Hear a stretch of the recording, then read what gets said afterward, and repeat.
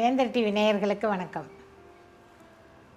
நம்ம நிதம் ஒரு பிரச்சனைகள், அந்த பிரச்சனையை எப்படி சால்வ் பண்ணுறது, உணவே மருந்து, அந்த உணவை சரிபட சாப்பிடலன்னா நமக்கு என்னெல்லாம் குறைபாடுகள் வரும், பழங்கள்லாம் எப்படி நிறைய பயன்படுத்தணும், சீசனுக்கு ஏற்ற மாதிரி என்னென்ன பழம் கிடைக்குதோ எல்லாம் சாப்பிட்லாம். இது சூடு, இது குளிர்ச்சி, அது மாதிரிலாம் பார்க்க வேண்டாம். எல்லா பழங்களும் கடவுள் அந்தந்த சீசனுக்கு ஏற்ற மாதிரி கொடுத்துருக்காரு. இளந்தம்பழம், நாகப்பழம், பெரப்பம்பழம், இந்த மாதிரி சிறு சிறு பழங்கள் கூட உடலுக்கு மிகவும் நல்லதெல்லாம் செய்யுது. இதை ஒரு பக்கம் பார்க்குறோம். இப்போ உடலில் ஒவ்வொரு பகுதிக்கும் என்னெல்லாம் பழங்கள், என்னெல்லாம் காய்கறிகள் சாப்பிட்டா நல்லதுன்னு நம்ம முன்னாடியே பார்த்துட்டு வரோம். மூளையை பற்றி தான் இப்போ கொஞ்ச நாள் பார்த்துக்கிட்டு இருக்கோம். இதில் பார்த்திங்கன்னா சின்ன சின்ன பிரச்சனைகள் வாழ்க்கையில் ஏற்படுவது சகஜம். அதுக்காக வாடி விடுபவர்கள் தான் அந்த மன பாதிப்புக்கு ஆளாகிறாங்க. தைரியமாக இருக்கவங்களுக்கு எதுவுமே ஒன்றும் பண்ணாது. பேய் பிசாசுன்னா சில பேர் பயப்படுவாங்க, ரொம்ப அலறுவாங்க. பேய் படம் பார்க்குறாங்கன்னா கூட அந்த பக்கம் போக மாட்டாங்க. சில பேர் என்ன செய்வாங்க, பேய் அது எங்கே இருக்குது, அது எப்படி இருக்கும், போய் பார்த்தே ஆகணும்னு தைரியமாக போவாங்க.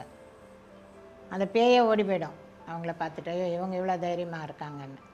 அந்த மாதிரி பேய் பிசாசு இதெல்லாம் நம்பிக்கை உடையவர்கள் நிறைய பேர் இருக்காங்க, மூட நம்பிக்கை உடையவர்கள் நிறைய பேர் இருக்காங்க. இதெல்லாம் வாழ்க்கையில் எல்லாருமே பார்க்கலாம். நம்ம நம்பிக்கை இருக்கவங்க, மூட நம்பிக்கை இருக்கவங்க, கடவுள் இருக்குதுன்னு சொல்கிறவங்க, கடவுளே கிடையாதுன்னு சொல்கிறவங்க, எல்லாம் கலந்தது தான் நம்மளுடைய இந்த தேசம். உலகத்தில் எல்லாமே இருக்குது. நல்லவங்க மாதிரி இருப்பாங்க, ஆனால் கெட்டவங்களாக இருப்பாங்க. பார்த்தாலே நல்லா இருக்க மாட்டாங்க, ஒரு மாதிரியாக இருப்பாங்க, ஆனால் நல்லவங்களாக இருப்பாங்க. அதெல்லாம் புரிஞ்சிக்க முடியாது. இதே போல் சிறு வயதில் சில பேருக்கு என்ன ஆகும்னா, இந்த மனக்குறை ஏற்படுறதுக்கு ஒரு காரணம், சிறு வயதிலேயே அவங்களுக்கு சரியான கல்வி கிடைக்காதவங்க பெரியவங்களே அதை நினச்சி ஏக்கப்படுவாங்க. சரி, எல்லாம் என்ன நல்லா இங்கிலீஷ் பேசுகிறாங்க, பையனை கூட படிக்க வச்சுருந்தா நான் பேசியிருப்பேன். சரி, இப்போ எவ்வளோ நல்லா இவங்கெல்லாம் பெரிய பெரிய இடத்துல போய் வேலை செய்கிறாங்க, எனக்கு படிப்பு இல்லாத தானே வேலை செய்ய முடியல. அப்படி ஒரு மனக்குறை. அப்படி இருக்கும் பொழுது சிறு வயதிலிருந்தே இந்த பாதிப்புக்குள்ளானவர்கள் மற்றவர்களைப் போல் நம்மளால் இருக்க முடியல. நம்மளுக்கு வீட்டில் பொருளாதார வசதி இல்லை, சரியாக படிக்க வைக்க முடியல, நல்ல நகை வாங்கி கொடுக்க முடியல, நல்ல ஆடைகள் கிடைக்கல, நல்ல சுதந்திரம் கிடைக்கல. எப்போ பாரு நம்ம யாருக்காவது வீட்டு வேலை செய்துட்டு நம்ம அந்த மிச்ச மீதியை சாப்பிட்டு வளர வேண்டியதாக இருக்கேன். இப்படி பல குறைகள் சின்ன குழந்தையிலேருந்தே, அந்த சின்ன பிள்ளையிலேருந்தே வந்திருக்கோம்.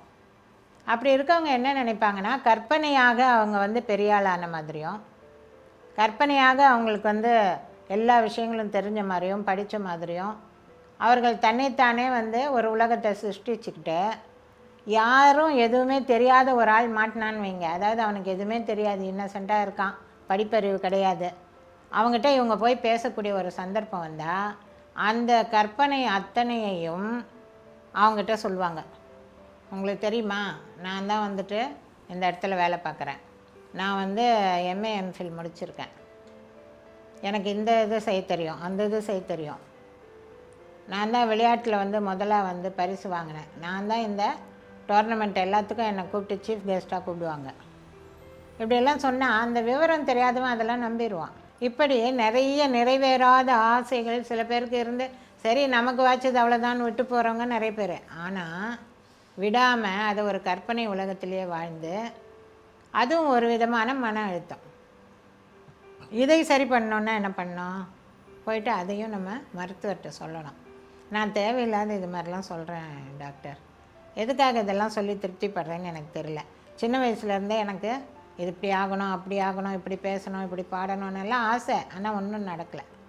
இதனால் நிறைய பொய் பேசுகிறேன். அந்த பொய் எனக்கும் பயனில்லை, அவங்களுக்கும் பயனில்லைன்னு தெரியும்.